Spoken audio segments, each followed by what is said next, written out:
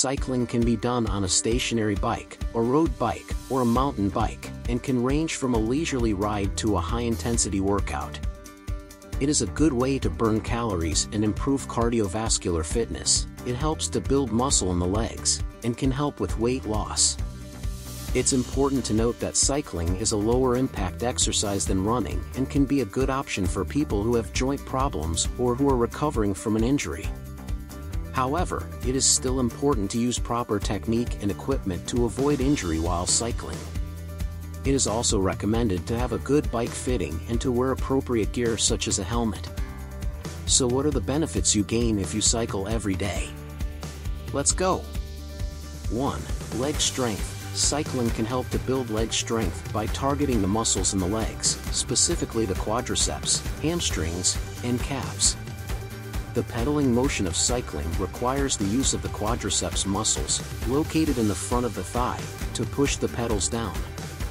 When cycling at a moderate to high intensity, the muscles in the legs are working against resistance, which can help to build muscle and strength over time. The resistance can come from the bike itself, such as a geared road bike, or from an external source such as a stationary bike or a trainer.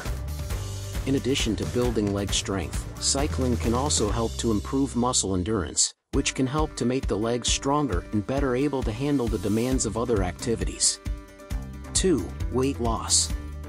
When cycling at a moderate to high intensity, the body burns a significant amount of calories. The number of calories burned while cycling depends on various factors such as intensity, duration, and body weight. The longer and harder you cycle, the more calories you will burn.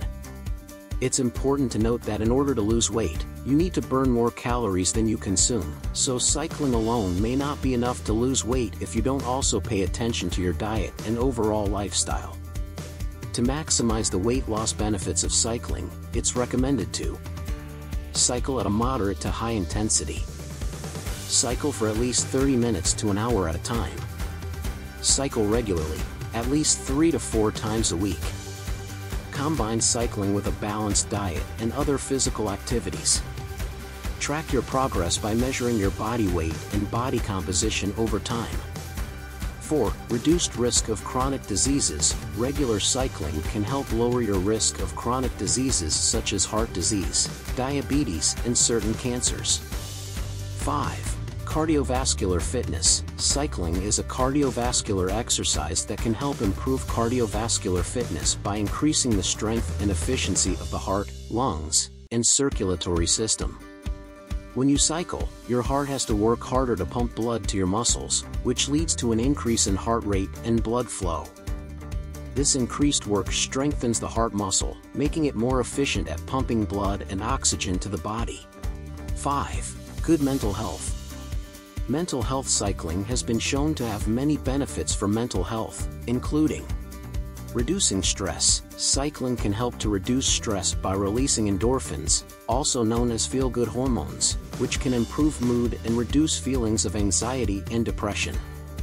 Improving mood. Cycling can help to improve mood and boost self-esteem by providing a sense of accomplishment and the opportunity to engage in enjoyable physical activity. Enhancing cognitive function. Cycling can help to improve cognitive function by increasing blood flow to the brain, which can help to improve memory and concentration. Relieving symptoms of depression. Cycling can help to reduce symptoms of depression by providing an outlet for stress and anxiety and by improving mood. Providing social benefits. Cycling can provide social benefits by providing an opportunity to engage in group rides or to participate in cycling events, which can help to improve social connections and reduce feelings of isolation. Improving sleep. Regular cycling can also help to improve sleep by reducing stress and anxiety, promoting feelings of relaxation, and helping to regulate the body's sleep-wake cycle. It's important to note that cycling can also have some risks. Make sure to wear protective gear such as helmets, gloves, and appropriate shoes to reduce the risk of injury. Also, if you are new to cycling, start slowly and gradually increase the intensity and duration of your rides to prevent injury. Please don't forget to subscribe to my channel for more fitness tips.